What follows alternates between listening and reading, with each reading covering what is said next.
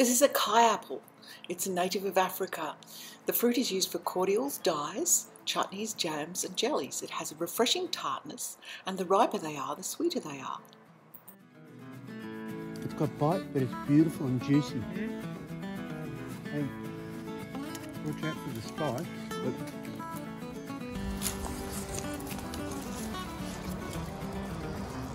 Pretty spectacular, aren't they?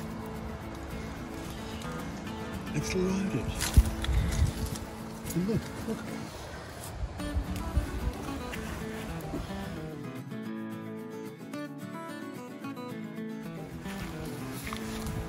Look at them on the ground. We were sort of thinking, is this ever going to have fruit? Look at the fruit. The bushes are so thorny that if you plant them close together in a row, they form a very useful living fence.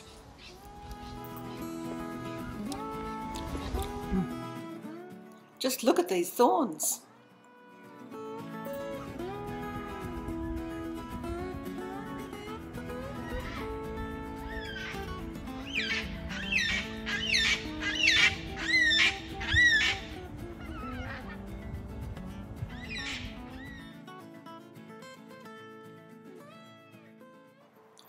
Here's some fruit and a twig of the Kei apple plant, Dovyalis caffra. As you can see, the fruits are golden and small, and the branches are very thorny. They're so sharp that you can just sort of see how sharp they are. They're like a weapon. You impale an apple on them. Just found some little scrubby apples that had fallen from the tree. And as you can see, these thorns are quite vicious. I think even goats would have trouble eating these leaves. Another use could be if you were out in the wild and didn't have any awls for boring holes into things, you could probably take off these thorns and actually use them to bore a hole in something. Here's a branch of Kei apple without any fruit on it. The fruit's here in the bowl. You can see the thorns on this. And you can use these thorns as tools. I'm going to cut one off. And I'm going to use it to pierce a hole in fabric so that I can stitch the fabric. The fabric I'm using isn't a normal textile. It's actually a piece of kelp, would you believe? Kelp's one of those multi-purpose plants. It's medicinal, it's edible. The people actually make things out of it because when it dries, it goes really hard, like leather, and lasts for years and years and years. And people make toys out of it, and they make lampshades out of it. And when the light shines through the lampshades, it looks rather lovely. It gives an amber glow. So, to start off with, I'm just going to take the side pieces off the kelp.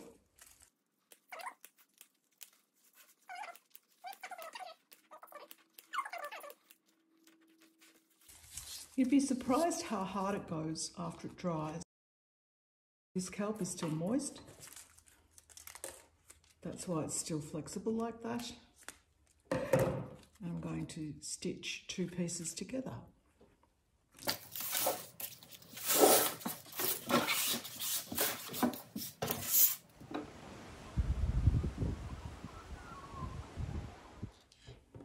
So let's pretend we're out in the wilderness. We want to stitch together two pieces of soft leather, but we don't have a needle. So, using the thorn from the Kei apple,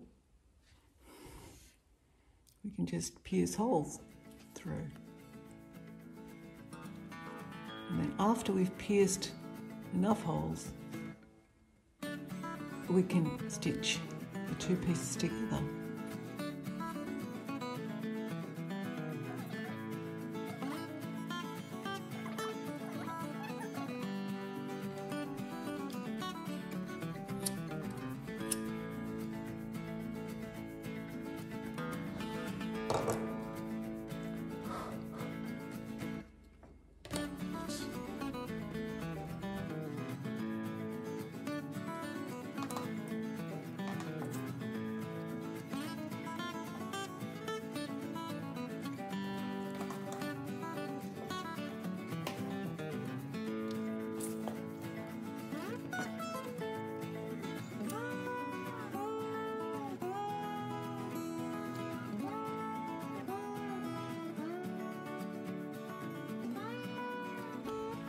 So there are two pieces of kelp stitched together using an awl to pierce the holes. And as I say, you could use that same technique with leather.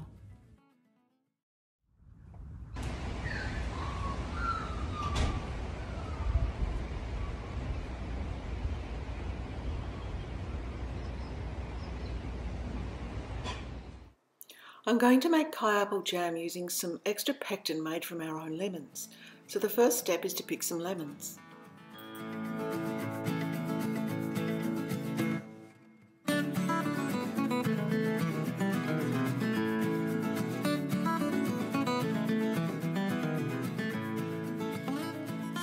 going to extract some pectin from those lemons I picked a moment ago. Lemons are full of pectin. There's pectin in the skin, in the flesh, in the pith, the white part. Pectin's very useful when you want to make jam because it helps the jam to set.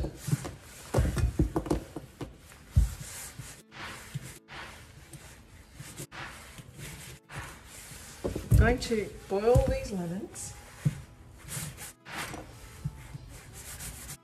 and then strain them, and then I'm going to boil down the resulting liquid till it goes thick, and that liquid will be full of pectin.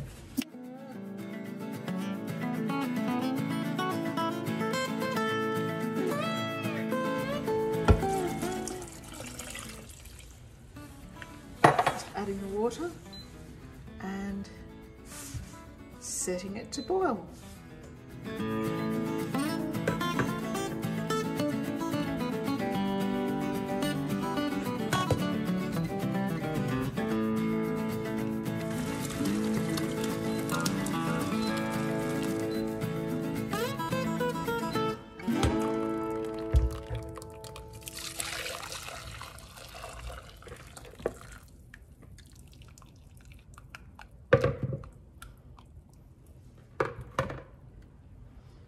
Okay, now I'm just going to boil this down a little bit.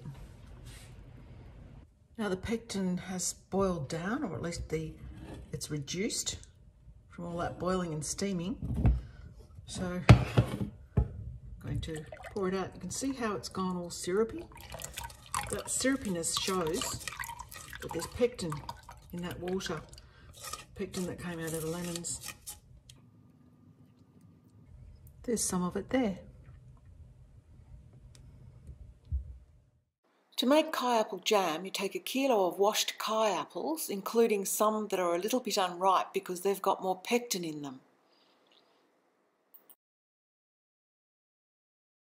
As you can see, these ones are a little bit greener than the others. Take the stems off them.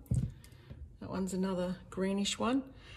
But I didn't know whether I'd have enough that aren't ripe to give the jam enough pectin, which is why I've made some extra pectin with lemons. Hopefully the lemon flavour won't be too overpowering. I'm starting with a kilo of washed Kei apples, a kilo of sugar and half a cup of water.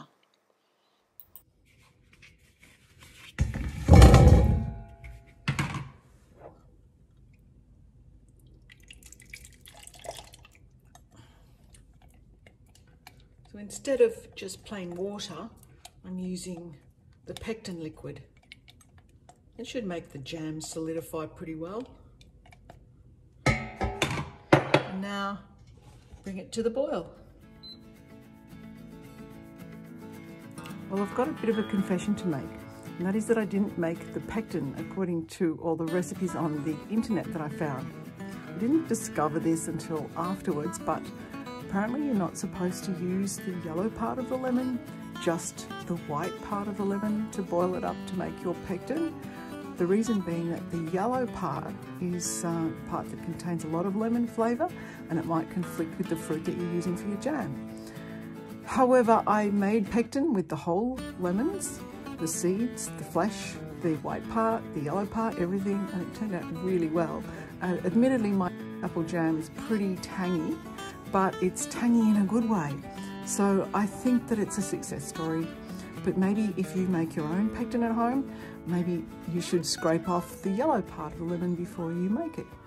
Anyway, while it's been simmering away, I've been stirring it occasionally so that it doesn't stick. Now, the fruit is soft, so I'm going to add the sugar and stir that in, gradually stir it in.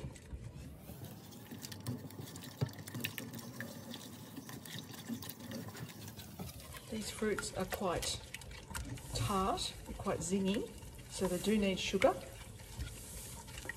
especially for jam, because it helps to preserve the jam.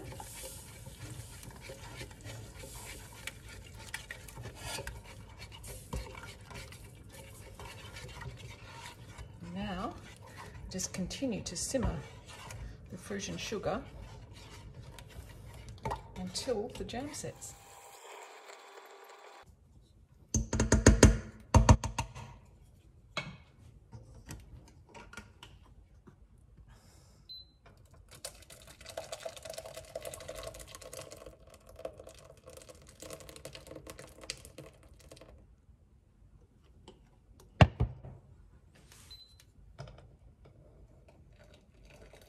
So the next step is just to push it through a fairly coarse sieve. There are seeds in these little fruits, but they're very soft seeds and you can eat them when you eat the fruit fresh.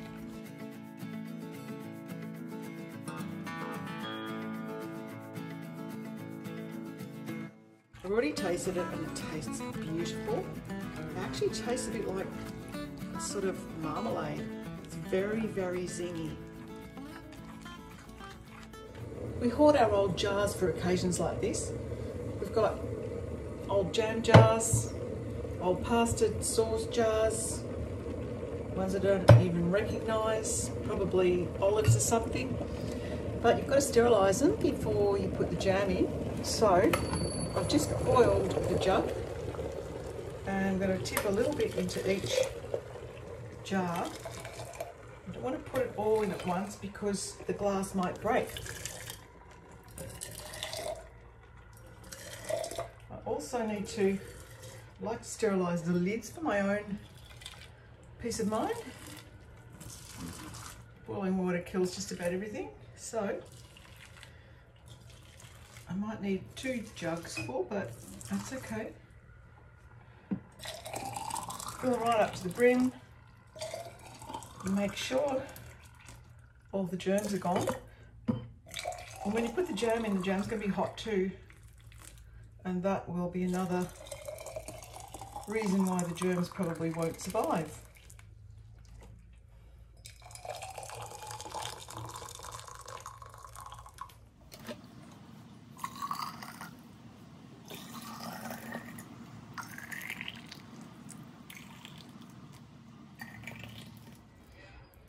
You know the jam is ready to be bottled when, if you put a little bit on a saucer, it sort of looks fairly solid. It doesn't run too much, it runs a little bit, not too much. As it cools down, it will run less and less.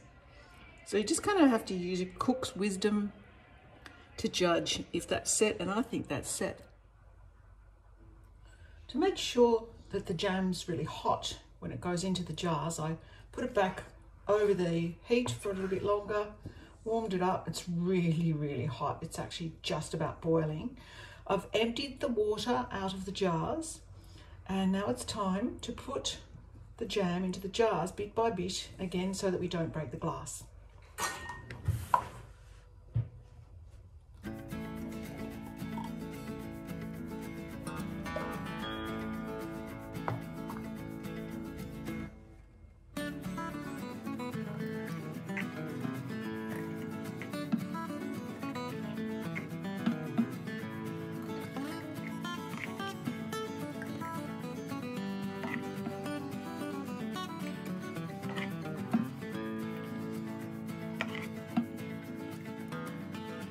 Filling the jars almost to the top, leaving a small air space at the top. to fill all these jars, but that's okay. It's better to have too many jars than not enough.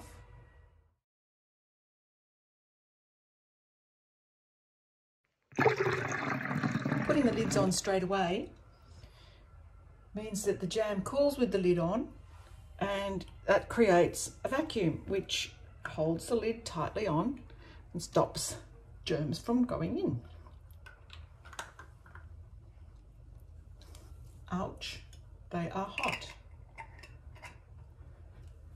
Ouch.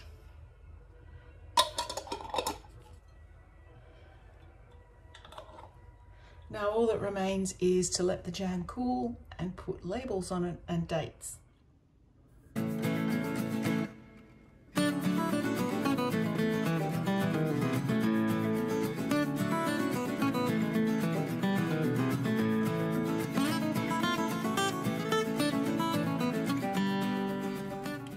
It's still hot, but I can't wait to taste it on a crumpet.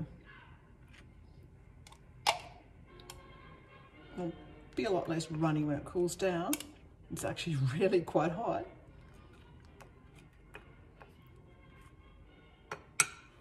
It's a beautiful colour.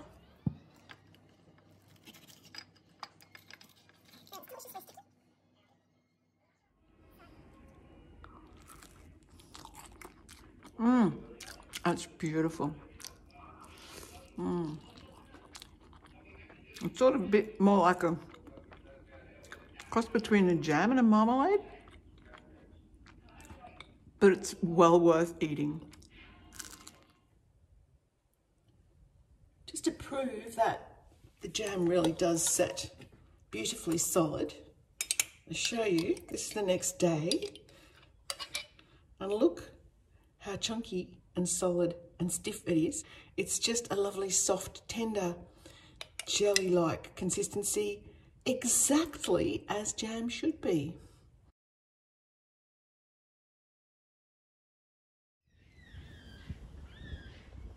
This time, instead of using the Kei fruit for jam or marmalade or chutney, I'm going to dye with it.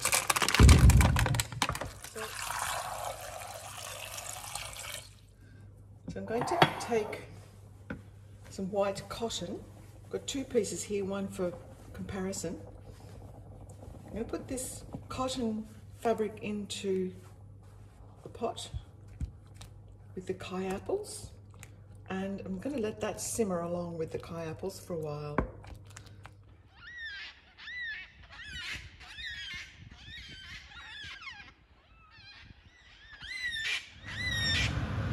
My efforts at dyeing cotton with Kei apples weren't wildly successful, but they weren't completely unsuccessful either.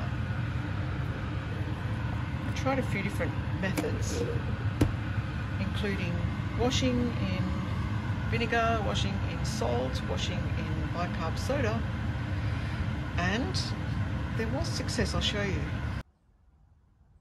Here's the undyed cotton, pretty snowy white colour, and here is the dyed cotton, dyed with Kei apple. You can see there's a definite colour change. I think if I really knew what I was doing and used all the correct natural dyeing techniques and probably boiled it for a bit longer, there would be more colour, but it's not a bad colour. It's a lovely pale gold.